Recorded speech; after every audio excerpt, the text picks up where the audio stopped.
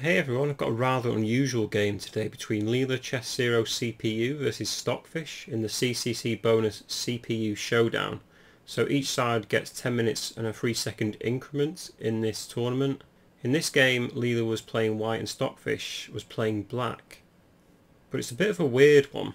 So in the game, e4 was played, g6, d4 bishop g7, knight c3 d6, bishop e3, a6 and queen d2. And this is the end of the book, so this is a modern Benoni defence. And Stockfish now played b5, so maybe preparing b4. And basically white's going to attack on the king side, black will attack on the queen side.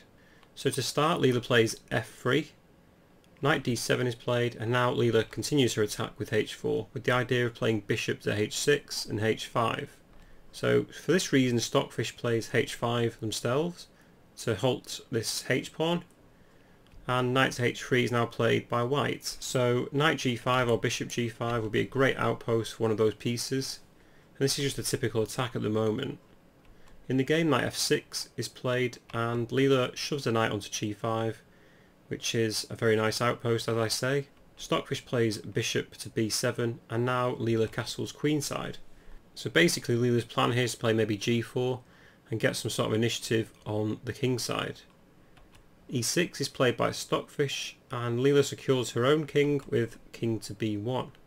Stockfish delays castling for the moment. They play queen to e7 here, maybe preparing c5. Leela now plays a3, but I think rook g1 may have been a better move. This is because if black castles, now white could play g4.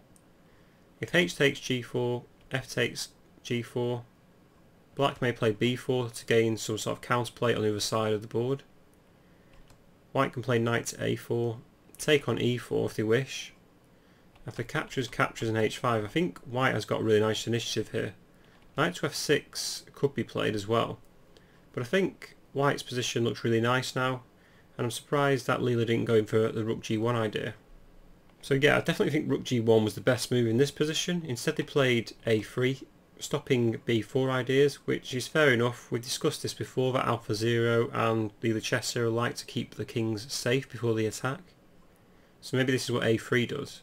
Rook d8 is played by Stockfish here. I think this would entice me to play a move like d5 here. If captures, white can capture again, and if castles, white can play bishop d3. And black can't ever capture this d5 pawn due to takes. White can finish with bishop takes g6 and capture the bishop on d5 at a later date. And obviously if they capture, it's check, so black can't recapture the bishop on e3 so quickly. In the game, Leela played queen to f2 and black now finally castled. Leela develops the bishop to d3 and Stockfish manoeuvres their rook back to b8, so we're preparing for a queenside attack here. And finally Leela plays g4, so we've got a very double-edged position here. If black ever captures on d4, white can actually play h5 instead of recapturing. And white's got a really nice initiative. If g takes h5, queen h2 can be played. And basically white just needs to get rid of this knight on f6 now to start harassing this h5 pawn. For instance, if rook fc8, white can play e5, hitting the knight. If takes, the best move given here is play b4, attacking the knight on c3. E takes f6, knight takes f6, white can play knight ce4, and if takes, white actually emerges a piece up. Black can of course play b takes a3, but after b3 it seems as though black's attack is no more. Maybe a5 can be played, but I think king a2 keeps white relatively safe. So black doesn't really want to take on g4, instead Stockfish play bishop c6 now, so opening up the file for the rook to attack white's king.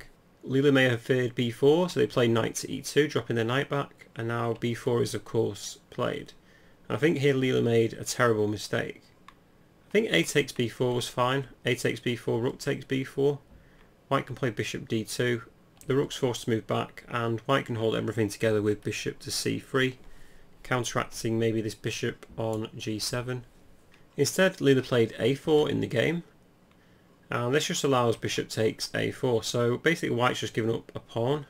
But to be fair to Leela, she does continue her own attack with knight to g3, so all is not lost here.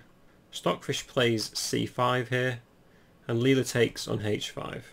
So as I said, it's a very double-edged position at the moment, with both sides attacking one another. If knight takes h5 here, I think this is actually given as the best move by Stockfish on my own engine. So knight takes, g takes, white can play rook h, g1.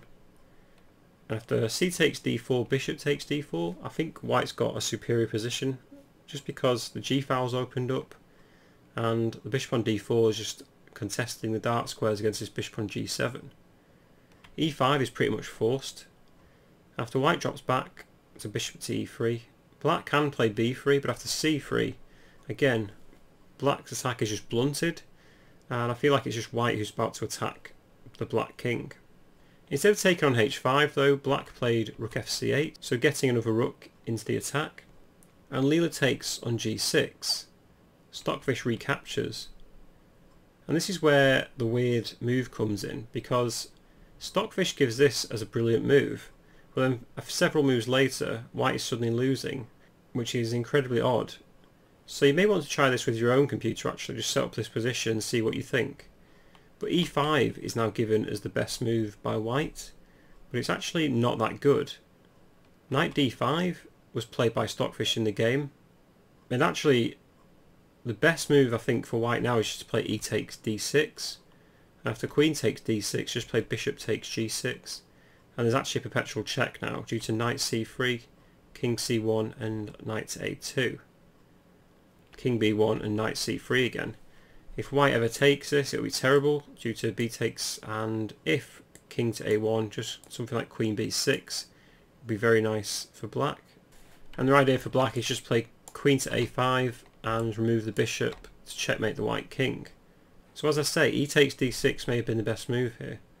But again, the computers still give bishop takes g6 as the best move, which is what Leela played as well. But then just comes knight c3 check. And this seems to be like a bit of a blind spot for the engines. I'm not sure why though. And the engines now give black as better in this position. So I'm not sure what is going on. But after b takes c3 by Leela, b takes c3 check, king a1, rook b5, suddenly Stockfish is just absolutely winning. Leela plays bishop to h7 check, but after king h8, e takes d6. Stockfish just ignores this and plays rook to a5, threatening bishop c2 checkmate. And there's nothing really white can do now, it's game over. d takes c7 was played by Leela, and Stockfish mates Leela with bishop takes c2, checkmate. And this is only on move 27. So this was a very unusual game and very incredibly short for a computer game. But yeah, definitely check out this position on your own engines. I'm very curious to see what they say. Mine says e5 is the best move, but after going into the variation several times it changes the valuation very quickly. And Stockfish seems to have taken advantage of this in this game. But anyway, this was a very nice game, very double-edged. I hope you enjoyed the video and hope to see you in the next one. Please like, subscribe or comment and let me know your thoughts on this game. Anyway, see you next time everyone.